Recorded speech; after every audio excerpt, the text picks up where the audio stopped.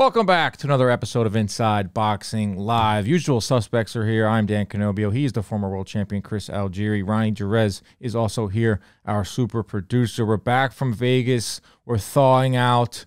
Not even the right word because we're so damn hot there.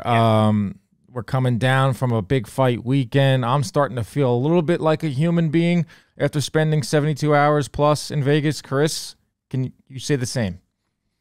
Yeah, no, I definitely feel the same way. And it's got its own type of hangover, Vegas, because you don't sleep well. You get up super early because you're on the East Coast time. You're super dehydrated nonstop because it's 115 degrees and it's, don't worry, it's dry heat. Nah, man, come on, 115 is 115. And you're leaving out the biggest part, Chris, is that you're a red eye guy. Like the minute we closed our laptops, we're done for the weekend. We did our post fight pod from that tent. You were gone. You were like freaking Superman. You were gone, and he's on a red eye. The red eye is crazy, but it's also like you woke up in your own bed. But that's got to be a crazy feeling. Yeah, I mean, I went full right back to Clark Kent. I went Superman during the show, and then Clark Kent just to get on the plane and get home. Like, oh nope, leaving boxing behind. I'm out. I slept the entire flight, which was really nice. Got home at 7:30. I was back in Fort Lauderdale, and then was home in my bed, slept another couple hours. I didn't feel that bad on Sunday, honestly. Okay. But the multiple day hangover after that was pretty rough. The hangover, it's like two hangovers. There's the regular Vegas hangover, then there's the Crawford Spence hangover. Right, the big fight hangover. Not only was a big fight week hangover, it was Fulton in a way. It was Spence Crawford. Now we're looking at the August schedule. I'm like, oh, there's a couple good fights. This weekend it's Jake Paul and Nate Diaz, if you're into that. Next weekend, Navarrete and Valdez. It kind of slowly builds, then we build up to Canelo Charlo when it comes to like big time fights. But in this episode, we're going to be talking a lot about the Spence Crawford aftermath. It's what's still in the news right now. Wow. I mean, Bud Crawford's getting his flowers, Chris. I mean, rightfully so.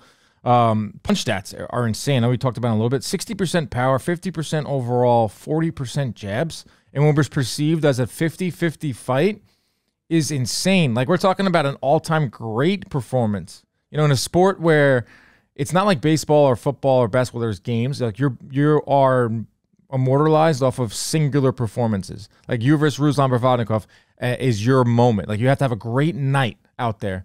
And Terence Crawford had a night where he became like an immortal because he beat Spence in a 50-50 fight and did it in like dominant fashion. And he did it against a bad dude, man. Errol Spence has been wreaking havoc in that division for years and close to a decade. So you can't take away from Errol Spence just because it was so one-sided. Like he was still a bad man. He's still a bad man. And what Crawford was able to do is, I mean, it's mind-blowing. He's legit an all-time great. What about did you see the clip of Crawford jawing at Jermell Charlo?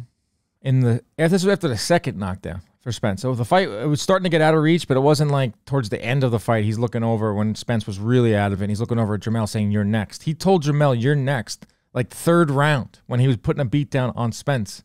That right there was a guy that was in like an ultimate zone. Yeah, I mean, he's a bad man. To be able to think outside of what's happening right in front of him the biggest fight of his life, to be able to be like, listen, I got this guy that much. I can talk shit on the sidelines. Not only that too, like the Eminem, something we didn't hit on after the fight. We were there in the arena when Eminem came out. The music, like I've heard a pop like that for a ring walk. Spence's face dropped. It was just like an immaculate night from Crawford. From the minute he walked on that ring walk with Eminem to in the ring, his fight fit, then goes in there and just puts up, like, I think it was Brian Campbell tweeted, to land 60% of your power shots in a fight of this magnitude is like scoring 80 points in NBA Game 7. That's a great way to put it. I mean, that's like video game numbers. That's like one-sided beating in a video game. That's crazy. Well, you know who was the second most the second highest percentage of power shots landed on Spence in a fight? Let me think.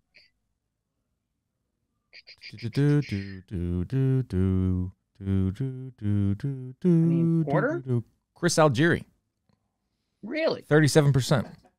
Wow. Bob Canobio sent me that stat too late after we had closed up our laptop and you were already in the air.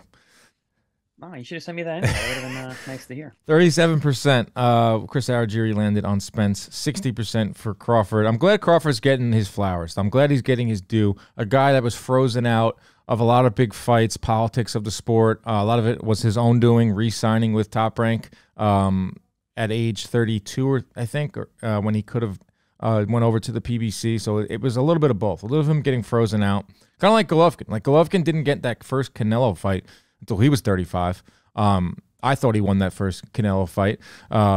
But for Crawford, I just wish he was just younger, right? I wish he was like 30 because he's 35. But from here on out, it should only be big fights for Crawford. Do wish he was like 30 years old because I think he's someone that you can his whole marketing thing now is like come out and watch one of the best to ever lace him up, because obviously we know with him, he's not going to like sell fights with his mouth. He's not the most marketable guy, but for him now, like he's in a whole nother stratosphere when it comes to like come see an all-time great. Literally, I mean, while you can, we have a living legend now, so that's the marketing there, and it's unfortunate because it's not his fault that he wasn't in bigger fights sooner. You know, he was kind of barred out for a while. People just were not giving him his flowers, not giving his just due, which we all know why is because he wasn't getting into these big fights. But now it's like, man, how much of Terence Crawford's prime did we miss? Yeah. Oh, well, it's partially his fault, partially because of the re-signing with Top Rank. When he re-signed with Top Rank, I criticized it at the time. He was just content. Like he's a guy that's just maybe content with the $5 million guarantee to fight an old Brook or an old Amir Khan. He was fine with that. So that was something that he decided. But there were a lot of times where they tried to go over to PBC and make bigger fights, whether it was with Spence or whether it was with Porter more towards his prime. But that's all in the past. There's nothing you can do about it now. We have to enjoy him now. He's number one pound for pound. I probably have Inoue second. But if you look at the top 4 pound for pound, once again, I'll say it again. I like the top 4. If you have Crawford, Inoue, Usyk, Bivol, and that's a pretty skilled top 4. Like that's like when I look at old ring magazines and I see like Roy Jones, Mike Tyson, and like Holyfield, like guys in their top 4. I'm like, damn, that was a great time for fans. Like not only are we living in a time where like the best fights are being made, but these are some like high skilled fighters that we're being able to watch that are at the top of these pound for pound lists. Yeah, and that's how it should be. You're looking at the best of the best, and it doesn't matter which. We do this hypothetical thought. We always talk about how much we hate these comparisons because they're not real. They're very subjective. They're totally subjective. But yeah, no, you want them to be the best of the best and the guys that have the most skill set and are just just to watch them is amazing. You know, you're watching the best of the best in the best sport in the world. Yeah, would you agree that those are the top 4 though? Like Crawford, Inoue, Usyk, Bivol? The Mount Rushmore, Chris Algieri's Mount Rushmore. I'm put a camera right in your face like I did in Vegas. Yeah, I think that's solid. I mean, the only other argument would be Canelo, but like he's not the same guy he was, and also he got beat by Bivol. I really want to see what happens with Beterbiev Bivol because I think if Bivol wins that fight, which I actually think he would, it would really solidify him in that top 4 and that Rushmore. But I also, when I think about pound for pound, I think about who beats who. And I look at Bivol's style, and I just, that's a hard style to deal with. That in and out, that constant movement, that never getting tired, and like who's going to beat him? So right. Yeah, I would agree that Bivol does cap that out. I'd have Canelo at 5.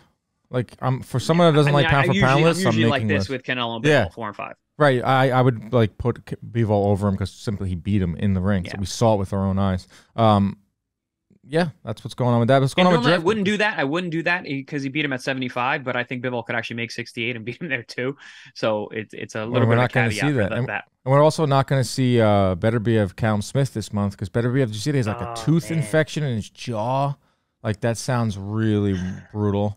So yeah, I didn't see any detailed reports. I didn't see any photos or anything like that, but that sounds rough. Yeah, August has taken a hit a little bit with that fight being out. We still have Valdez Navarrete, which I think is like the crown jewel of the month. That's August 12th. Jake Paul, Nate Diaz this weekend. Serrano versus Hardy. Joshua versus White is this month. Usyk versus Dubois. Jared Anderson is back. I'll be working an MVP card. You'll be working. Have you revealed that yet, or I should not reveal it yet? Yeah, right? Overtime. Overtime card. Chris is one of the voices on Overtime Boxing, which they're putting some stuff on DAZN. So we're everywhere, folks. And you know who also is everywhere, Chris? The DraftKings Sportsbook. We're going to play a little game here. After I do this read right here, we're going to see how fast I can get through that very, very long disclaimer. But first, I have to tell you about new customers. Download the DraftKings Sportsbook app and use code IBL. We have our own code now. You bet just $5 to score $150 in bonus bets instantly. That's code IBL. Only at the DraftKings Sportsbook. I told you all out there to take Crawford 7 through 12. That hit for plus 450, and a lot of people took that bet, so congrats. Now, here we go, folks. Can we get this in under 1 minute? Gambling problem? Call 1-800-GAMBLER. Massachusetts, call 800-327-5050 or visit gamblinghelpline.ma.org. In New York, call 8778-HOPE-NY or text HOPE-NY 467-369. In Kansas, call 1-800-522-4700 on behalf of Boot Hill Casino and Resort. In West Virginia, you got a gambling problem? Call 1-800-GAMBLER or visit www.1800gambler.net. All games regulated by the West Virginia Lottery. Please play responsibly in partnership with Hollywood Casino at Charlestown Races in Connecticut. Help is available for problem. Call 888-789-7777 or visit ccpg.org. 21 plus in most eligible states, but age varies by jurisdiction. See DraftKings.com/sportsbook for details and state-specific responsible gambling resources. Bonus bets expire 7 days after issuance. 1 boost per eligible game. Opt-in required. Max bet $50. 10 plus leg required for 100% boost. Eligibility, wagering, and deposit restrictions apply. Terms at sportsbook.draftkings.com/baseball terms. Dude, I thought that was done like 6 different times. You just kept going. How long was that running? We got to get you in the gym, bud. We got to get that lung capacity. Dude, I'm out of breath. If you're doing these long reads, you're going to need lung capacity, and that ain't it right now. Clocked in at a minute 12. All right, 12 seconds over. We can work on that. Cut that down to a minute. Yeah, I'm telling you, if you did some stairs, you probably get that in. Also, like I feel like I'm about to black out. Yeah. I feel like Algeria Thursday night in Vegas. Oh boy. Oh yeah. Coming right off a flight from working all night long. Yep. That second martini was not necessary. We ate a flower. Oh boy. We ate some type of flour, folks. Like Szechuan flour. We ate a flour that was supposed to like change your taste buds. Yeah, it changed my night. That's what it changed. I haven't felt the same since. Yeah, I'm on a high still. Yeah, so let's go into Terence Crawford. Perfect segue. Let's go into Terence Crawford's next move, Chris. We're asking the questions about Crawford. What's next? That's what's always thing. I loved when you said that on the post fight. It's like the guy just got done doing the thing, and now we're looking for the next thing. But that's just the nature of the beast. That's just the nature of boxing. Like I want to see Crawford. I really don't think he has anything at 147 besides boots. I want to see Crawford at 154. Jermell Charlo was always the fight I wanted to see. They were building it up. They've been talking trash for years. Charlo was part of Spence's camp. There's built-in narratives with that. On top of it, I just think it's a really good fight. Like Jermell Charlo should be in the top 10 of everyone's pound-for-pound list. He's undisputed at 154 pounds. Love that fight at 154. Much rather see Crawford do that than a rematch with Spence. But the problem with that fight is that Jermell Charlo was moving up to 168 pounds to fight Canelo. If he loses a fight to Canelo, does that lose some of the luster of a Charlo-Crawford fight? If he beats Canelo at 154, there's obviously going to be a rematch. Terence Crawford, like we said earlier in this show, is 35 years old. He can't sit around and wait anymore for big fights. He needs to just go right into a big fight in the next 6-7 months. As bad as I want to see Crawford versus Mel Charlo, like that ain't happening anytime soon. So that leaves like a Spence rematch, or that leaves a Boots at 147, which would be electric. Yeah, there's too many impediments to that Jermell Charlo fight. Don't hold your breath on that one, Dan. There's way too much. The timeline doesn't line up. Right. It's unfortunate, and who do you blame for that? Because that is a mega fight. Who do you blame? Do you blame Canelo because he's tying up these guys and bringing guys from other weight classes? Do you blame Jermall Charlo for not being ready to actually fight Canelo? Because it could be him in there, which would keep his brother available for Crawford. I don't love the Boots fight. I think all the fights that Crawford should be looking for are going to be super mega fights, and Boots doesn't have that signature win, and he just needs more seasoning. He's so young to go up and fight literally the pound-for-pound best guy in the world at that age. I don't know. I don't think that's it. The fight deserves more than that. No, I agree with you. You make good points there. Like Boots, like the Boots is big, but that's not a mega fight. No, not a mega fight, unfortunately. And that's no knock on Boots and his skill set. It's just, we're talking, guys, we're talking money, right? Yeah. We're talking eyes. We're talking who knows, who's looking, who's seeing, who's tuning in. And that's what I mean by super mega fight for Terence Crawford. That's what he deserves at this point. He's hasn't been in these major fights. This was, his first big major fight. And he performed the way he did. So, give that man all the big fights. Yeah, and especially just to put some numbers behind it. I think it was like the 6th biggest gate in the history of Las Vegas. It did 22 million, just $1 million below Tank Ryan. Pay-per-view numbers haven't came out yet, but that's what we're talking about. You don't go from doing gates like that. Not saying that a Boots gate wouldn't do great. But it's not a huge like commercial fight. Not do that well. But it also is like an indictment on like 147. Like there are no big fights at 147 for Crawford. Outside of a Spence rematch at that weight, which they do fight again. It's not going to be at 147. There's nothing really left for Crawford to accomplish at 147. Like, this is his 8th fight, 8 knockouts, undisputed champ, getting up there in age, 35. Probably hard for him to make 147. We know it's really hard for Spence to do it. As much as I would like to see a Boots fight, because I think they kind of fight in like a similar type of style, switch hitting, offensive-minded, just so damn talented. I just think it's just not the right time for that. So that would lead, like, what's next then? I mean, the rematch. Like, don't want to see it. No need for it. It's contractually obligated, and Spence is already asking for it. Spence's bio on, can I say Twitter? On X or whatever social media is 154. I don't want to see a rematch, Chris. I don't think there's a need for it. You can't even sell the public on it. The only possible way you can sell it is to say this one's at 154 and maybe Spence won't be weight trained. But geez, man, something was off about Spence in that fight. Not taking anything away from Crawford, but something that wasn't Errol Spence that we saw Saturday. Yeah, and I agree with you 100%. As a man who's fought the man, watched the man for many, many years, that was not Errol Spence. I'm not taking anything away from Crawford, from Bud. I mean, incredible top to bottom virtuoso performance against a very dangerous guy. But Spence looked off even before the first bell. So is it weight trained? Is it everything catching up? The car accidents, the boozy lifestyle he led a few years ago. Is it all the punishment? Because he's a very in your face kind of guy. And I've heard there's legendary stories about his sparring sessions over the years. So that stuff adds up. A lot of the damage that happens, in boxing that you see in the ring is from the gym.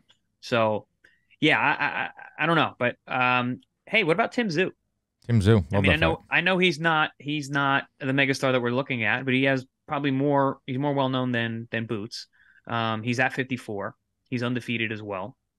And I don't know, it gives me feelings of Jeff Horn for Crawford, right? Jumping up, fighting an Australian, a guy who's way bigger, that everyone's like, oh, he's too big, and then Crawford does what he does. So interesting fight. Yeah, I want to see what happens. Another wrinkle to the Charlo, Canelo, Crawford, Tszyu saga now that we have in our hands is like what happens with those other belts? Like, are they going to relinquish all the belts? Charlo has said, don't worry, I'm coming back down to 154. Easier said than done to go from 168 back down to 154. Charlo's no kid. He's like in his early 30s. I think he's like almost the same age as Canelo, which is wild to think about.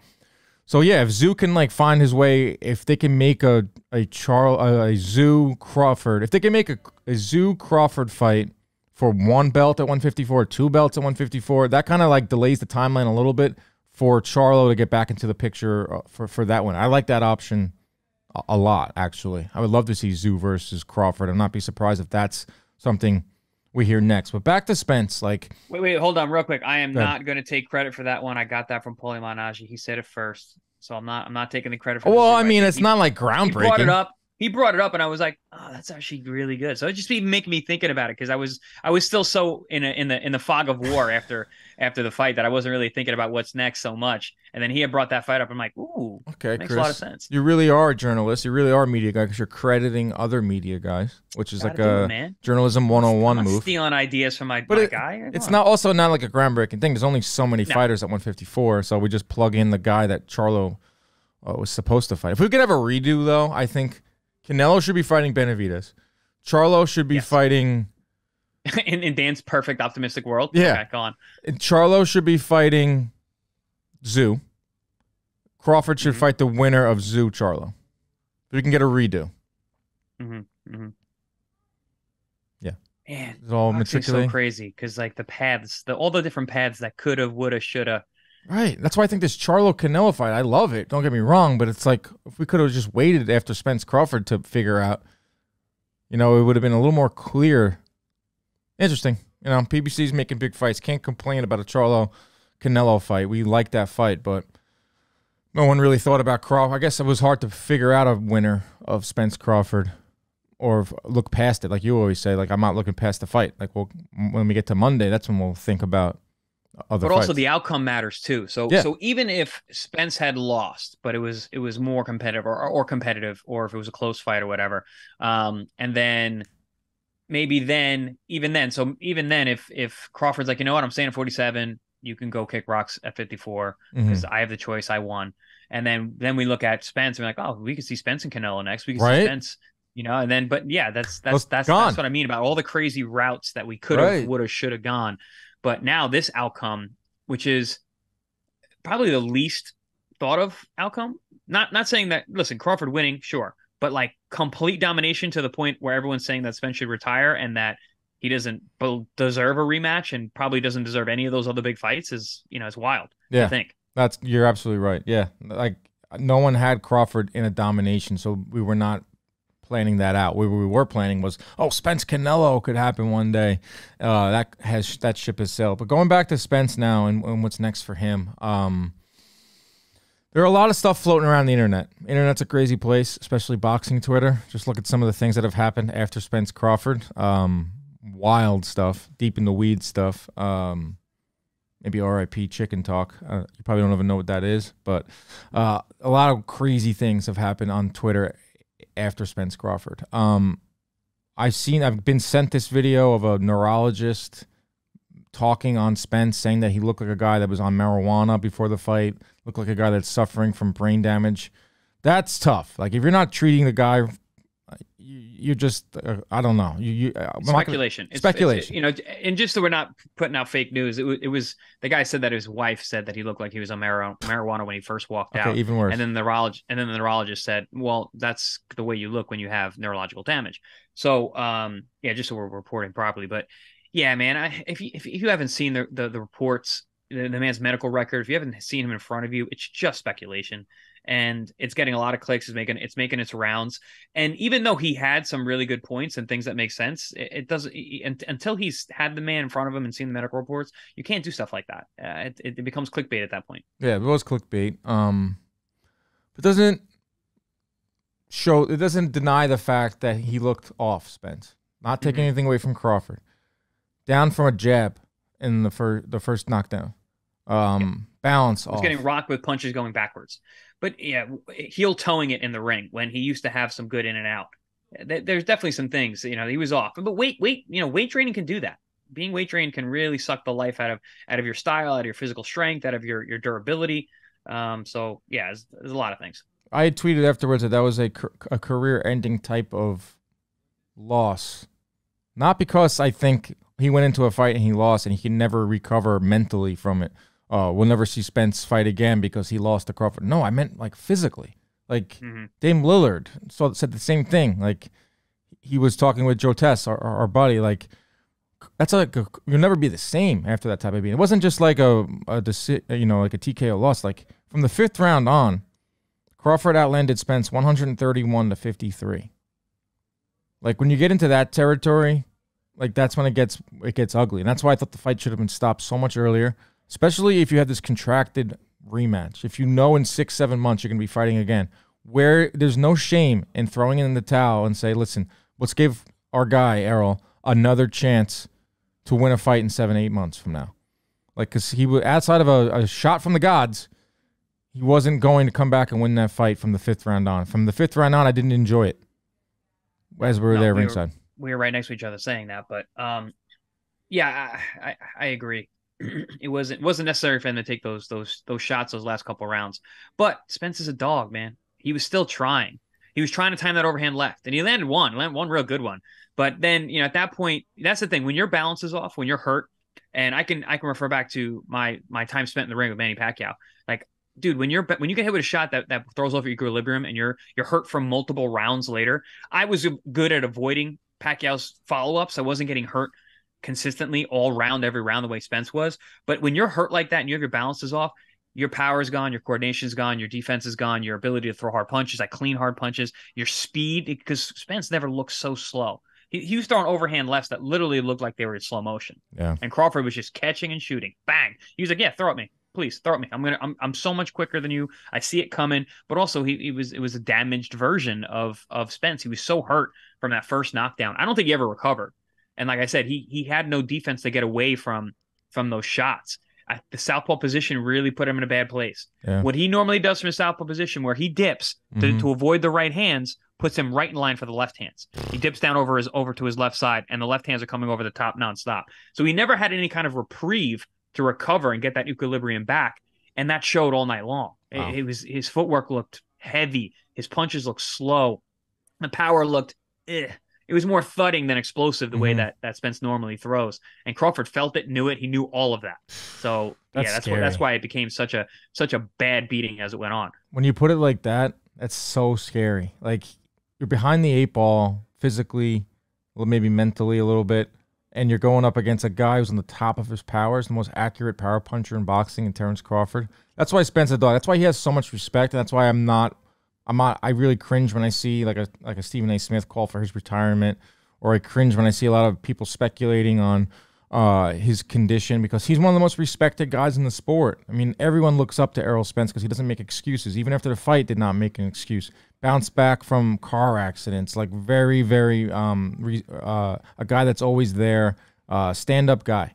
So it's really hard to watch. That was another reason why it was hard to watch, because Spence is such a good dude and like a solid ambassador for boxing. We'll see what's next. I mean, I'm sure he's having these tough conversations with his dad was in the corner, with Derek James, who's been in his corner since day one. Like, I hope they're having these conversations. I'm not going to sit here and call for his retirement, because who the hell am I to say such a thing? I just hope that they make the right decision, because that was a really, really brutal fight to watch from like the 4th or 5th round on.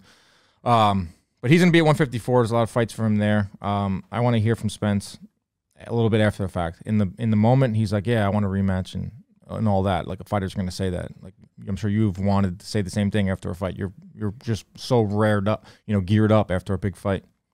Oh yeah, absolutely. You're speaking from pride at that point. You lost, you're hurt, you're embarrassed. Your pride is hurt, and you want to get that back. I've lost fights and been like, I want to fight tomorrow. That guy, I want to fight him again tomorrow. Like, immediately afterwards, I want that next fight right back. Like, that's just the competitive nature of it. I mean, first and foremost, I always say this: you got to worry about his health. He's got to make sure he's gets everything checked out. I'm sure they're doing all that. He's got to go home to his family, take some time off. Training camps are long and hard. The build up to that fight was very draining, and then decide from there what he wants to do. But at the end of the day, I mean, it's up to him. Yep. It's as long as he is medically cleared, it is up to him whether he wants to fight moving forward. And that's it. There's nothing more to talk about that in terms of should he retire or not. Good points. If these two guys do move up to 154, the best thing they can do is eat. And the best way to eat is with HelloFresh, Chris. Take a bite out of summer with HelloFresh. From chef-crafted seasonal recipes to their new fresh and fit summer menu, HelloFresh brings you flavor right to your doorstep. I love it because I'm always here at the office working, burning the midnight oil, bringing you the best boxing show in the world. So when I get home, I'm tired. I'm not ready to go food shopping. I get to my door, there's a whole box of food waiting for me. It's peak time for summer produce. HelloFresh makes sure you get all the best picks all season long. Their ingredients travel from farm to your door in less than 7 days for quality you can taste. Chris, did you know that HelloFresh offers more than just delicious dinners? I did. I've had HelloFresh delivered to my home before. But more than just dinners, they have snacks, Chris. They have sides. Oh. And more for your weekly news. order. Simply shop HelloFresh Market. Take your pick from curated selection of over 100 items. Make your home the hangout place. Chris has a new house with a fancy backyard with palm trees. Now you can make it the hangout place with HelloFresh key lime pie. Key lime pie. Backyard bratwurst.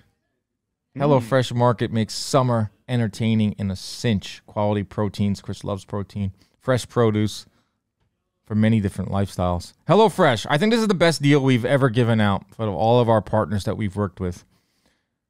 No disrespect to ppv.com because we gave away 5 pay-per-views. I was going to say, I was like, the deal we just did was pretty short. I retract. Cool. Second best is HelloFresh.com. If you use code BOXING50, you get 50% off plus free shipping. They're basically giving away food with our code BOXING50. That's HelloFresh.com/boxing50. Use code BOXING50. 50% off plus free shipping. Okay? Yeah, that's pretty kick-ass. Yeah. And HelloFresh, like, listen, you guys know, everybody at home knows I cook. Everybody sees my Instagram, they see all the things I put together. I was pretty impressed with the delivery of HelloFresh that I got in terms of putting stuff together. Food was fresh, it was tasty, and the recipes were fun to do. Anyone could follow them, even Dan could do them. It's crazy. Dude, I'm not really a sharp guy, and I can put those. I mean, we just heard you speak. We know. I can't even put words together, and I'm a broadcaster. But when it comes to HelloFresh, I'm in. So thanks to them for teaming up with us at Inside Boxing Live. Last topic, Chris. It's during this fight week, Devin Haney versus Regis Prograis was announced. I thought it was a very odd way or timing of that because it got sucked up into the Spence Crawford vacuum there. But October 28th, Devin Haney's getting in the ring with Regis Prograis at 140 pounds for Prograis' WBC 140-pound strap. The wrinkle here is that Prograis Haney petitioned to the WBC that he wants to keep hold of his 135-pound belt, which they allowed. They granted it. That's not without precedent. Canelo was able to move up to fight Bivol and keep his belt. Amanda Serrano, Katie Taylor. So it's been done before. But I like this fight. I know that many people want to see Haney Shakur. They want to see Haney Tank. But Haney now going from Lomachenko, from Kambosos, right into a fight with Prograis 140. This guy's building quite a resume and quite a legacy if he can pull off this win. First of all, cool. I got 3 things to say, though. Number 1, I like the fight. It's a good fight. Number 2, I'm not surprised at all. I especially after Prograis at his last fight, fighting a guy who was not known as a boxer and a mover, boxed and moved and gave him trouble. I'm sure Team Haney saw that and were like, ooh, we can beat that guy now. Yeah. So going right for it. 2, and also everyone saying, oh, you're ducking this guy, you're ducking that guy. Okay, yeah, he's going for the Rougarou. He's going right to him. So got to tip your hat there as a boxing fan. He's going right for a world champion in a new weight class. And the guy's a tough guy who's been avoided for a couple of years. Then lastly, 3rd, that holding on to the belt thing. I do not like that at all. What are we doing? He's not coming back down to 35. He's 25 years old. He's going to move up to 40, fight this guy, win, lose, or draw, and then suck back down to 35 after he's been talking about how much trouble he has making 35 for so long. I just don't see that. I don't understand why that's being available because it's keeping other good top fighters from being able to be vying for those belts. And we have so many great fights at 35 to make. When there's a belt on the line, it brings good guys together. We want that. I don't know. The governing bodies keep shooting boxing in the back. Literally, I was going to say shoots itself in the foot, but no, that's not boxing. It's shooting boxing in the back. The one wrinkle is the WBC is calling it a champion in recess. So that means that Shakur versus Lomachenko will now fight for the vacant WBC title. And if Haney wants to go back down to 135, he gets first crack at it with a 50-50 split. So at least with Haney, he has options. As we've talked about this before, Haney loves options. The guy moves like a politician. He's crafted his career beautifully. More props to him because it's a very tough business. But he's keeping his options open. He goes and beats Prograis, and then he looks at what Gervonta's doing. He looks at the winner of Loma and Shakur. He looks at what Teofimo's doing at 140. That's a great place to be at. I understand. And if the WBC is going to allow it, then you might as well try and ask for it, and he got it. You would do it too. No, listen, I'm not knocking Haney at all. I'm knocking the governing bodies. Right. I just for allowing this shenanigans to go on because that's the best word for it. Spell that for me, Dan. SHENAN. I was kidding. Nobody wants to hear you. IGANS. This is not good. This is not good podcast. Nailed that. Well done. Don't put me on a spot like that. I can spell.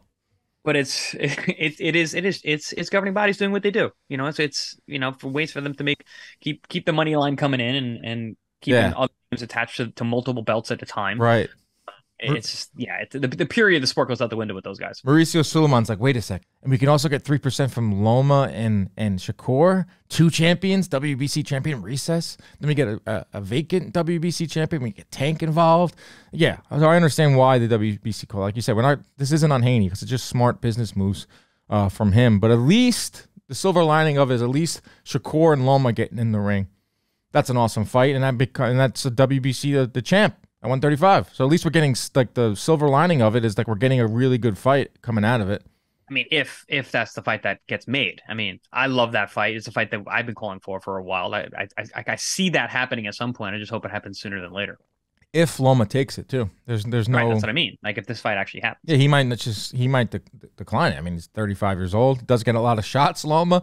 No one gets more opportunities than Lomachenko, but he wasn't a very close fight with Haney. There isn't many more out there that deserve it. Tank Davis hasn't said a word or like issued anything. His hand or showed his hand on if he wants to fight for a title at 135 because those are there. So Haney Prograis set for October 28th. A lot of fans are looking for, man, I have a Spence Crawford hangover. There's no big fights on the horizon. I mean, it's not a huge fight, but at least it's something to look forward to. Canelo Crawford. Yeah, Canelo Crawford. It's a fight fans fight too. Not Canelo Crawford. That would be sick. Canelo Charlo. I can see that, dude. That's not out of the realm of possibility in the future. I would wait though. 160? I don't know, man. It's low 60s. Catch weight 164. And I mean, listen, I've seen pictures of Crawford on the scale where he weighed damn near 180 pounds. So, wow, look at us, Canelo. A simple misspoke by me. Another misspoke. Crawford, Canelo. One day could happen. Who knows? It's crazy. This boxing world. All right, that's our show. I'm running out of words. Still on a Vegas hangover. What do you got this weekend, man? I'm heading to San Diego. Can you believe that? For a bachelor party. I'm going to watch Jake Paul and Nate Diaz get in the ring from a bar. What do you got going on this weekend? Well, I got the overtime show, and then I'll be back to SoFlo. Where's that? Overtime's in Atlanta. Nice. So it's a quick trip for me. Thank God. But dude, San Diego, that's probably my favorite city to visit. Yeah. I love that place. I'm Great excited. place for a bachelor party. Good job. Shout out Tom Beecher, my boy, for a long time getting married, and we're gonna have some fun. Have fun in overtime, man. That's gonna be cool. There's another player in boxing.